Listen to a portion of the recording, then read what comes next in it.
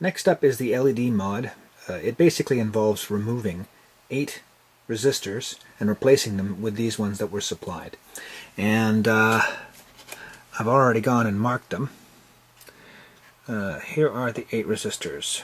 1, 2, 3, 4, 5, 6, 7, 8. And there is one more resistor that needs to be messed with, and that's this guy up here.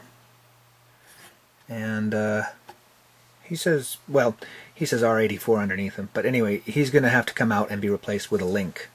So I'm not really sure. The situation here is that it basically stops the LEDs from flickering so much, and I don't know what the actual mechanics are.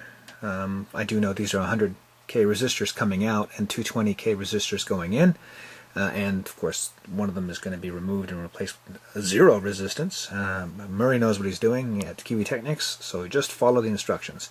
So I'm going to be desoldering all of these guys and replacing them with the ones from the kit.